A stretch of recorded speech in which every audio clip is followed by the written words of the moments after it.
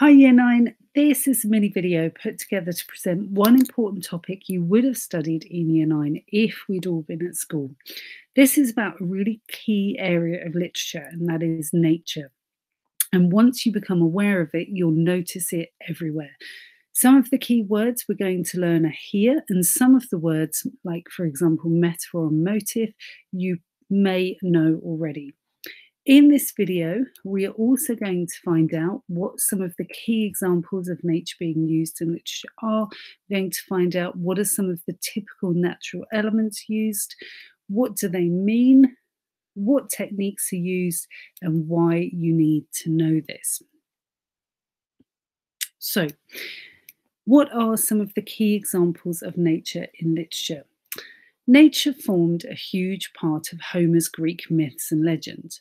Homer was the man who is most famous for writing these stories down. One example of how nature was represented comes in the description of the Elysian Fields, a most beautiful place that only the most heroic could go to, a land of the shining fields. Many myths were used to explain natural phenomenon. So, for example, winter is explained as the time when Demeter, the goddess of the crops, cried, causing everything to die because her daughter was taken by Hades to the underworld. Fast forward 1400 years, and Shakespeare was known to use nature and natural imagery extensively in his plays and poetry. In one of his most famous plays, Macbeth, nature is said to die because of the actions of the main character. But Shakespeare celebrated nature too. His famous poems, the sonnets, are full of natural imagery, and one of the most famous, Sonnet 18, begins with the line, "Shall I compare thee to a summer's day?" Shakespeare decides he shouldn't because his love is more beautiful. Finally, one group of writers whose whole writing is based on linking human emotion with nature were the Romantic poets. Nearly 200 years after Shakespeare and nearly 1600 years after Homer. The Romantic poets focused on nature as a result of writing in a time of the Industrial Revolution. They watched as many rural natural areas became used for smoky factories and buildings. So they wanted to emphasize the importance of all things natural and pure. Two of the most famous pieces from this era include Coleridge's I Wandered Lonely as a Cloud and John Keats's Ode to Autumn. So, what are the typical elements used in?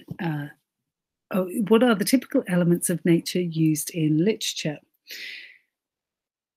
Landscapes are one aspect of nature that we often see in literature, and specific elements or objects another.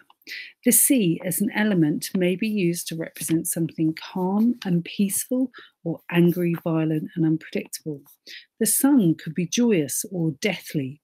Trees could be used to symbolize something that has seen many human stories come and go.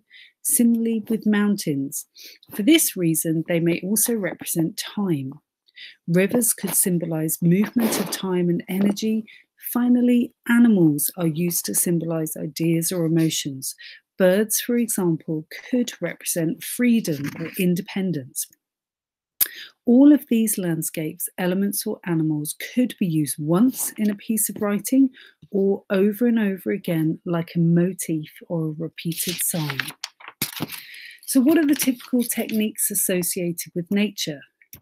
We have pathetic fallacy, giving human emotion to things found in nature, often used with the weather. So, for example, we could talk about the dark clouds gathering if the character was also feeling angry or frustrated with something. We have personification, which is giving human qualities to things that are not human, objects or nature. So we could say that the moon gazed upon the world below. We have zoomorphism, which is giving animal qualities and characteristics to humans. So in a text you're going to read in Year 10, Jekyll and Hyde, we talk about Hyde's ape-like fury, where he's given the qualities of an ape. And finally, we have anthropomorphism, which is giving human qualities to animals. So, any of you who read Warhorse or anyone who's seen The Lion King will know that those animals are given human qualities.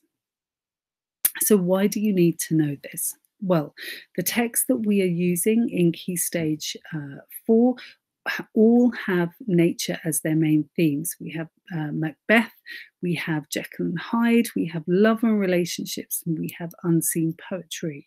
And here is a good example of an unseen poem that uses nature. The poem is called Nettles, and although we know nettles are a type of plant, and a nettle has the power to hurt somebody if you touch it and give you a sting, this poem is using the plant nettles to describe something else, to represent something else. So I'm just going to quickly read the poem to you, and then we can have a think about what that might be. My son, aged 3, fell in the nettle bed. Bed seemed a curious name for those green spears, that regiment of spite behind the shed. It was no place for rest. With sobs and tears, the boy came seeking comfort, and I saw white blisters beaded on his tender skin. We soothed him till his pain was not so raw. At last he offered us a watery grin. Then I took my billhook honed with the blade and went outside and slashed in fury with it, till not a nettle in that fierce parade stood upright any more. And then I lit a funeral pyre to burn the fallen dead. But in 2 weeks, the busy sun and rain had called up tall recruits behind the shed, and my son would often feel sharp wounds again. So, in this poem, the poet has used the nettles to represent something to do with his son growing up and some of the pain that his son is going to feel.